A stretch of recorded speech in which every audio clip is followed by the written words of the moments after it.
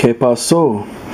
Bienvenidos a otro episodio de Joe's Record Store.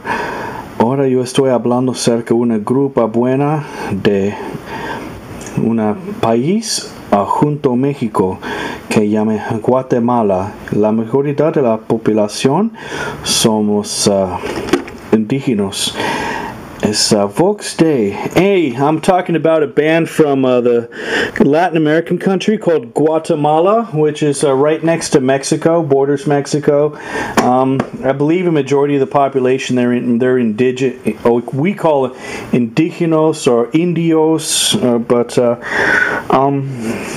more like the original Mayans. I mean, the bulk of them are Mayan people from way back when, when the Mexican Empire was, or was bigger, before the settlers came, or the Mayan Empire.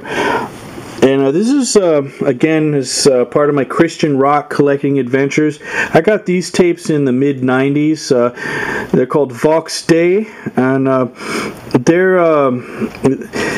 it's a Christian rock band, and they sing in Spanish, and which I like because I can practice my language a bit, my language skills, and really musically, they really weren't that original. And by the time these came out in the 90s, I mean, the style of music was pretty much considered not hip and out of date in the States, but all in all, it was good. And they got a good review in HM. That's how I found out about these guys, and I bought them from a mail order Christian music distributor in the States. I mean, and I had to have it just because it's from Latin America, and I do have, part of me does come from that part of the world, but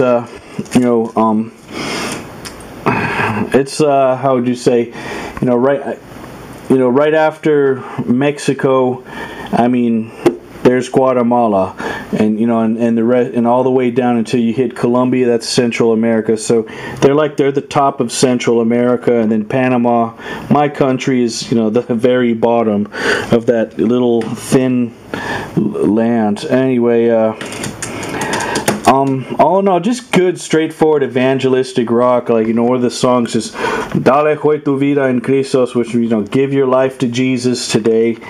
Real simplistic. If you like the harder side of Petra and White Heart, I mean, that's what I can compare it to. And there's one track on this one where I think they deliberately lifted a guitar solo from Stryper's "Free" and put it in their own song. But I can't hate them for it, because I mean,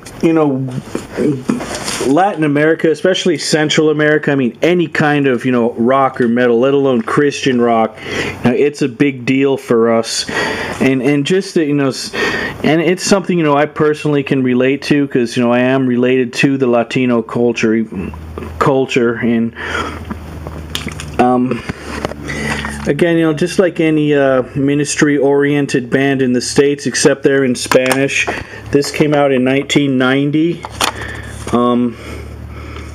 which I gotta rewind the tape. There's kind of got disarray, but I'm good at fixing old stuff, old cassettes and stuff. But I'm not gonna play it anymore, unless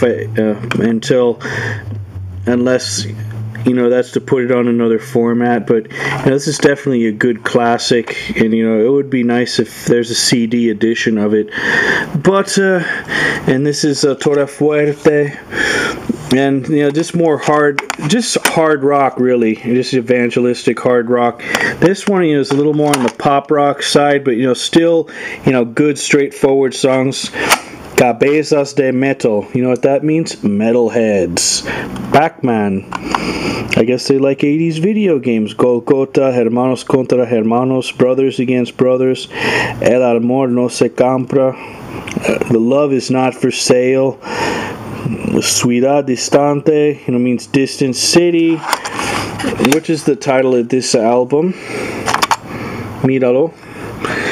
Toda Fuerte, Strong Bull.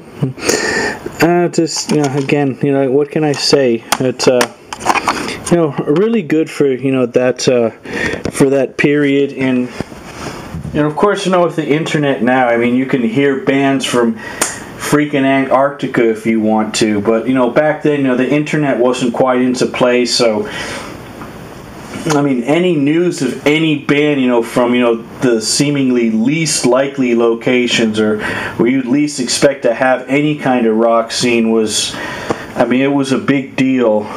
And what can I say?